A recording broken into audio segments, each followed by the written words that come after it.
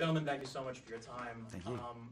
What I really love about this film is it does what I think all movies should be doing, which is taking themes and stories that people are used to, but delivering it in a creative and new way. Was that kind of what drew you in? Yeah, I mean, it's just when something smacks of this kind of originality, like so immediately, that's just, it's rare.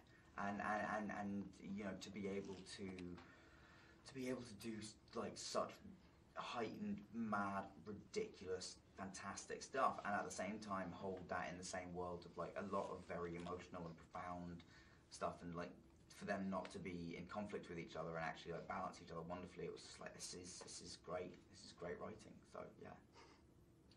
Yeah, I mean, look, the page, 3 of the script, there's a dead body that farts like and takes them off like a human jet ski, and that's really all you need to get me to do a film. But there is a lot of stuff that's being delved into here, specifically, a lot of themes of just, what is life? And does that make you reflect on yourself, like during the whole process of realizing maybe you had an epiphany, like the whole time?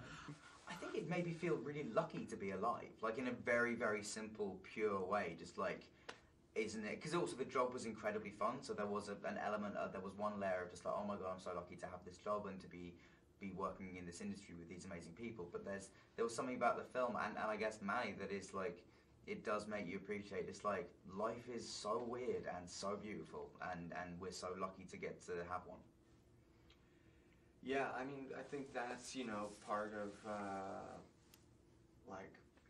art or whatever, yeah, it makes you, like, think and feel, and it's entertaining, but it's got layers, and sure, like, doing this, yeah, absolutely, it makes you think about life. I mean, that's what it's supposed to do.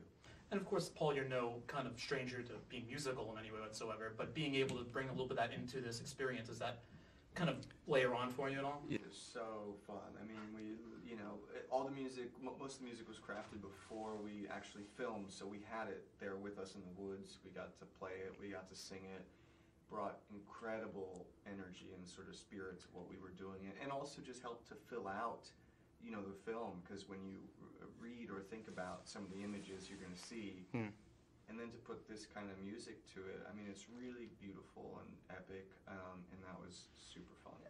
Yeah, when I first heard some of the music, that was one of the moments where I was like, because I'd read the script and I understood how it could be funny and I understood how it could be heartfelt, but it was this sort of epic grandeur that I hadn't, I was like, okay, I wonder how we're going to make that come across. And the music, I do think, is like a huge part of that. The first time I heard the music, I was like, oh, okay, now I kind of understand the film we're making tonally. Did you fight, though, to get some of your rhyme skills in there? No. I'm ready when you are to do a Blacklisted tribute group, though, because they're like one of my favorites. I'm ready to go. No, I didn't. We were allowed. There was one moment where they said just make up a song, and then I just like found one note and kept doing this one note. And then what's cool is that you go and see a movie 6 months later, and like amazing musicians have composed something around that one note that you did, and it's like, okay, this is so cool.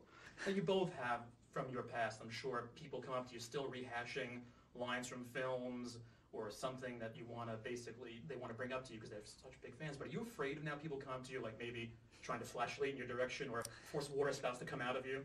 I don't want to tempt fate by saying I would love that, but I would kind of love that.